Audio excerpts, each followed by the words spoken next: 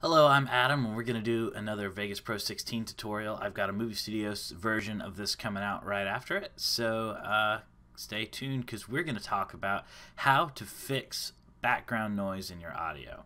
So first, we got to do a little lesson on audio. So I'm going to make a new audio track here to show you something. And let's rearrange these to make it less confusing. If I arm this for recording, you can see right here I have a high ground floor. Now in Vegas currently there's no way to remove it if you're recording into this, but what a ground floor is in audio is, watch me stop talking for a second. See all that green that doesn't go away? That's room noise. That's like my computer fans going, just ambient air rushing around. Everything my mic's picking up is that. Now for OBS, let me show you how I fix that in my actual recording. Look at that fractal there. In my actual recording, you see that my mic is turned down way low because watch this. It actually takes away my ground floor. When I'm not talking, you don't see anything. And that really dries up the audio. That means I'm only capturing my voice for the most part.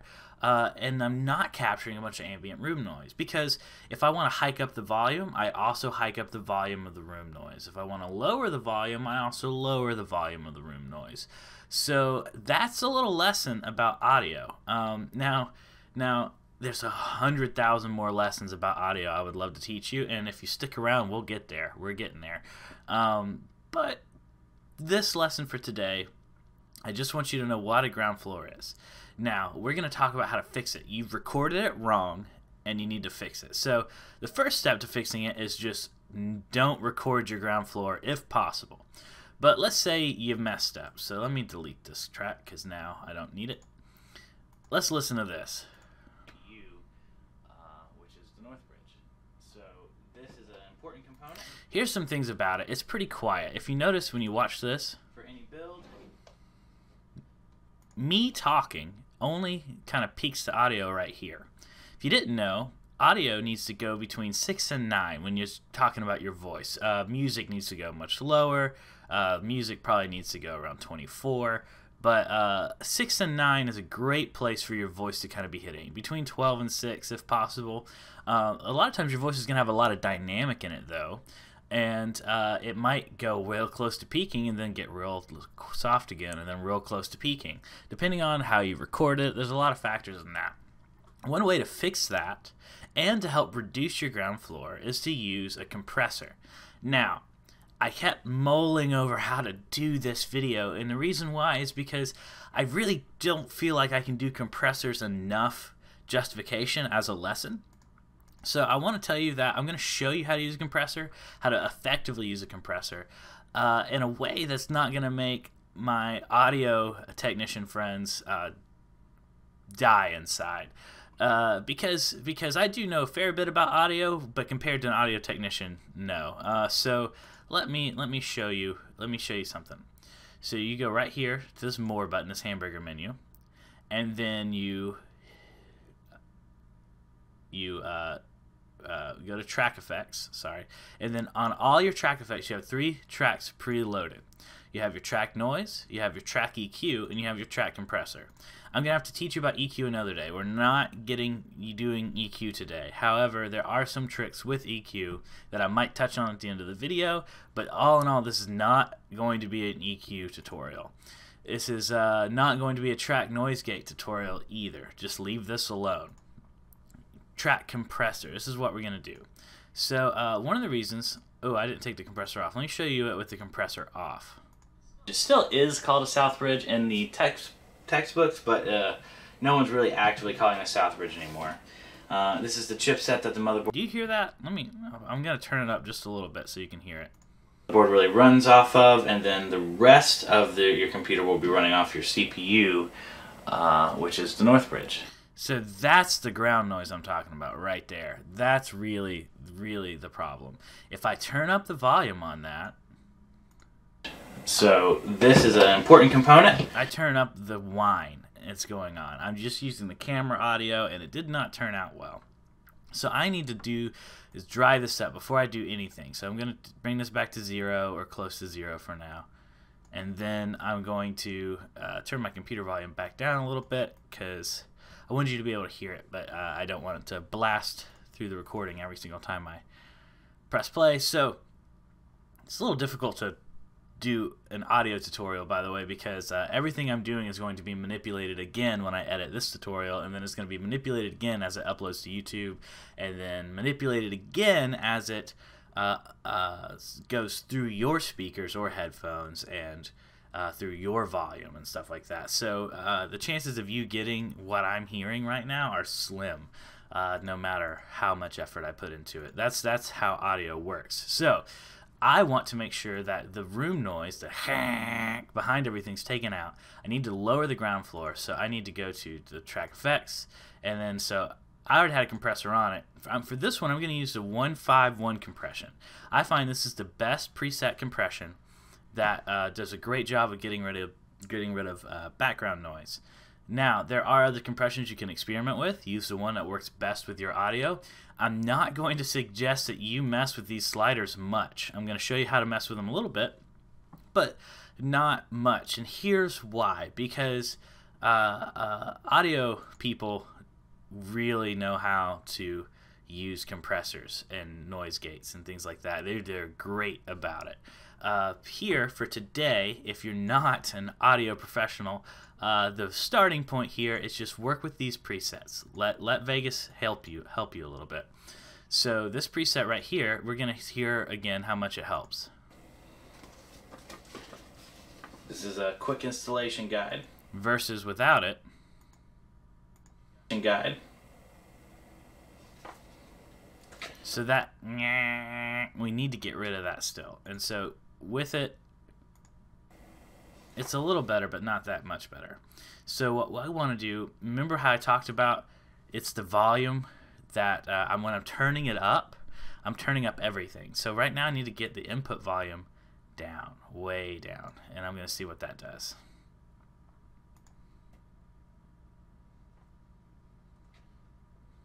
Let's see what information is. Much better. I'm going to turn it down even more.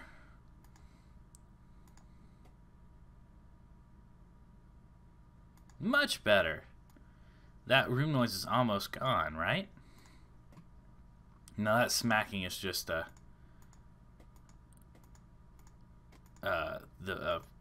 quirk of this not being fully edited yet. So don't worry about that smack. It'll do it whenever you press play. So to see how choked down the audio is, that choking really helps get rid of the background noise. Now, quick installation guide. Or you can watch one of our tech videos, a build guide about how to do it. So this right here, it doesn't quite, it's not loud enough, right? I told you it needs to be between 6 and 9, and we're not there. So I highly recommend if you're a first-time builder, just grab somebody who's done it before. So we need to up the output gain. Have them help you in that first build. It makes all the difference in the world. So, or you can watch one of our tech videos. Much better. So look at that. We're already drying up the audio a lot just by picking a compressor and then lowering the input gain and taking up the output gain to kind of return it back. So now the volume's kind of in the middle. I'm going to be done with the compressor now because the more I touch the output gain here, the more I'm kind of pulling back some of the background noise as well. So what I'm going to do is kind of find a nice happy medium between the actual volume on this slider right here. This will handle volume as well, see? Possibly build your computer if you've never done it before. And so I highly recommend if you're a first-time builder, just grab somebody who's done it before. Have them help you in that first build. I turned it up all the way, as you see, and it's still only really topping out at 12, between 12 and 24. That'd be great if it was background music or something, but it's not. Oh, I'll get all the okay, that massive pop there, that's just something that Vegas is live rendering this, and so it's kind of catching that and squelching everything that you're doing. So the first little pop, like I said, that's not how it's actually going to render out. So you don't need to worry about that. It just might hurt your ears sometimes if you're not careful. So what we're going to do is we're going to go back into the effect on the track. and we're going to up this volume a little bit more. This has enough information to possibly build your computer. We're almost there. Up it a little bit more. If you've never done it before. However, I highly recommend if you're a first time. We're almost there. A little bit more. Time builder, just grab somebody who's done it before. Have them help you in that first build. It makes all the difference in the world. Okay, so that's good enough for me there. But I want to. I'm gonna have to put the input gain down a little more. This is a quick installation guide. Let's see what information this actually has. This has enough information to possibly build your computer if you've never done it before. However, I highly recommend if you're a first-time builder, just grab somebody who's done it before. Have them help you in that first build. So that's a lot of change. So let's listen to it without any of that. We'll still leave the volume up for kicks and giggles. Hear that room noise? And now we're going to listen to it again. Much better, but still there. Done it before. However, another trick to hiding room noise. Now, you can't fix it unless you're just an absolute genius or you have better tools. It's not that Vegas doesn't have the better tools. It's just that this is to do something more than that. You're getting into very, very advanced techniques, things that aren't something you're normally going to get into as a video editor. But that is a huge difference. See how low my ground floor is now? It's not overwhelming the rest of the audio. So to fix it again, one thing I need to do is I can actually take the master volume up. Now that possibly turns everything up. I've never done it before. However, I highly recommend if you're a first-time builder, just grab somebody who's done it before. There we go. And I'm getting closer to that 6 to 9. So I'm going to settle for this video being a little quieter. One thing I can do, though, well, let's do it. Let's go all the way. So I'm going to turn this back down. That's kind of a last-ditch scenario. I'm going to show you more stuff you can do. Right-click to this right here. Go to Apply Audio Effect, and we're going to go to Graphic EQ, Add, and we're going to add Graphic Dynamics, Add. Okay, we're really going to do this here. So in the Graphic EQ, grab somebody who's done it before. Again, that pop is going to go away. Have them help you in that first build. It makes all the difference in the world. So, or you can watch one of our tech dive videos, a build guide about how to do it. We can be those people for you. Comes with zip ties and some rubber stoppers. Alright, so now with this output gain, I've got it to the right. Is the I/O shield. Again, that big pop right there, that was just it messing up, because it is squelching it after I press play. And that's what comes in the box. So now I'm between my 6 and 9. The audio still sounds much better, but it's not quite there yet. One thing I want to do is I want to drop the highs and the ultra lows. Now, your sound, your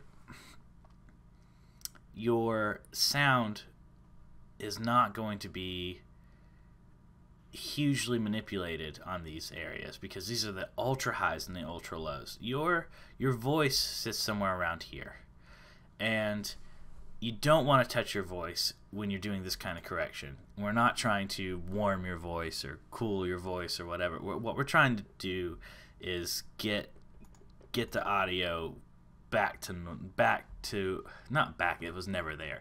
Get the audio in a place that's not annoying, right? So we're going to try and take some of the hiss out.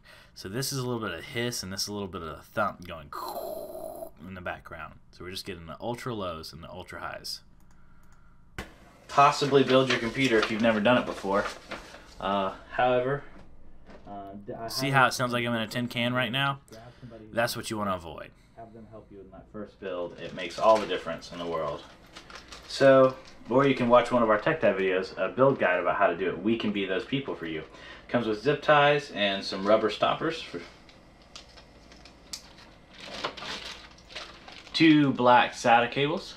I love how they're all black now. They used to always be red or yellow. some crazy color, but the black ones look good. And here is the I/O shield. And that's what comes in the box for the MSI Bazooka B450. So one thing I am going to do is I am going to turn this down a little bit more, because I think I overshot it just a little bit. First, two black SATA cables. I love how they're all black now. They used to always be red or yellow, some crazy color, but the black ones. Now we're going to get rid of the graphic dynamics. Here is the I/O shield. We ended up not needing that, but that would be a way to make it even louder if you needed to. Now they used to always be red or yellow, some crazy color, but the black ones look good. And here is the... Alright, so it takes a good long listen to really hear how it's going to play out. Go to some of the louder parts, some of the bigger audio waves in your thing, and test those. So, or you can watch one of our Tech Dive videos, a build guide about how to do it. We can be those people for you. Alright, so here's what I'm going to say is I think we did it. So this is, like I said, it didn't make the audio amazing. It didn't make the audio just perfect movie quality.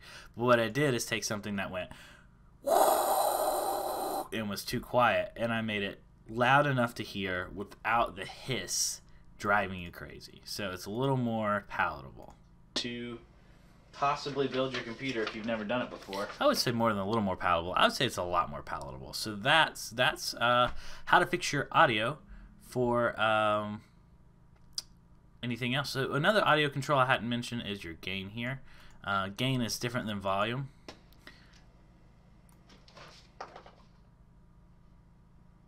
But it does help get rid of background noise a little bit if you reduce some of your gain. This is a quick installation. And that's also a great way to kind of make sure that if you're peaking, you can kind of lower it a little bit from online, and make sure that you're not peaking anymore. So if you have more clips with the same problems, remember the track effects apply to everything on the track. So this compressor is going to already apply to this. You can kind of match the volume level here to go ahead and get that out of the way. But you're going to notice static doesn't usually kill components. It's still quieter. To possibly build your computer, because I don't have the effect on it. So I can go right click to this one and go copy, and then to select this one, right click and hit paste event attributes, and that will paste the effect on there. A mini ATX motherboard, or micro, I'm sorry, this is a micro ATX motherboard. And that will increase the volume. So like I said, this one's a bit quieter than I really want. I'm going to mess with the master volume one more time to see. 50M chipset motherboard. Oh, I forgot, it also has this still yet powerful. Again, those pops just because I'm moving it around, and then it squelches it after I move it around. That will not be in the final render. But still yet powerful. I'm not looking to win the Giant Computer Award. Alright, so it's still quiet. It's still quieter than I want it to be. I really want it to be in that 6 to 12, but I really hate that crackling more, so I'd rather force someone to turn up their speakers just a little bit more and hide that crackling than to leave more of that crackling on the video that's going to make it to YouTube. So I am settled on... that's how I'm going to fix this audio for this project. And I want to take you along with me for the ride. We'll do a similar tutorial in movie studios shortly. And thank you so much for watching. I'll see you next time. Oh, wait. Yes, I'm working on Udemy tutorials. Keep a watch on those. Those are going to be more how to edit stylistically in the Vegas platform. So more about how editing works and how to be an editor. Less about where the buttons are and stuff like that. But it's going to have plenty of Vegas information and stuff like that, as well as like what a J-cut is and all sorts of fun stuff. So that's it for today. Like if this video helped you out, subscribe if you're looking for more. Thanks for watching. I'll see you next time.